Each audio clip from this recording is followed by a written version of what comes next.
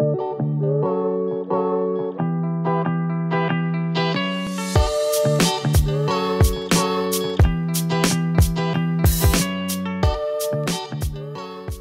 staying in a smaller space in where I'm at right now. Sometimes my family will walk around like behind me when I'm having a class. So sometimes I get a little bit distracted or there's more background noise. Like I don't really get the same experience, I guess, that a normal transfer would go through when they first come and transfer.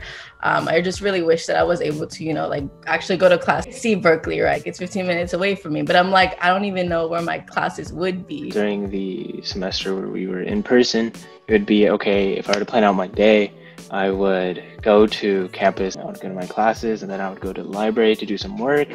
And then I would maybe eat something at GBC and then go to my other classes. Now it's just, let me wake up, I'll log into the Zoom. If I don't want to really pay attention, I can just, mute camera off. You have to exercise a lot more control over how you spend your time.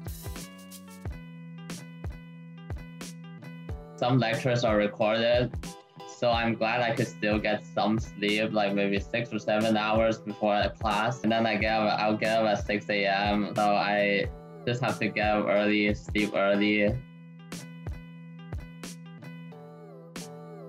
Part of like the Filipinx American Alliance, and that's been really helpful.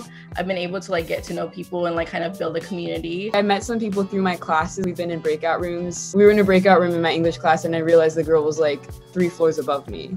So then we went out to like dinner and like now we've hung out a few times. Funny thing is that I caught up with one of my friends from elementary school because I went to elementary school in Hong Kong, and she happens to also go to Berkeley.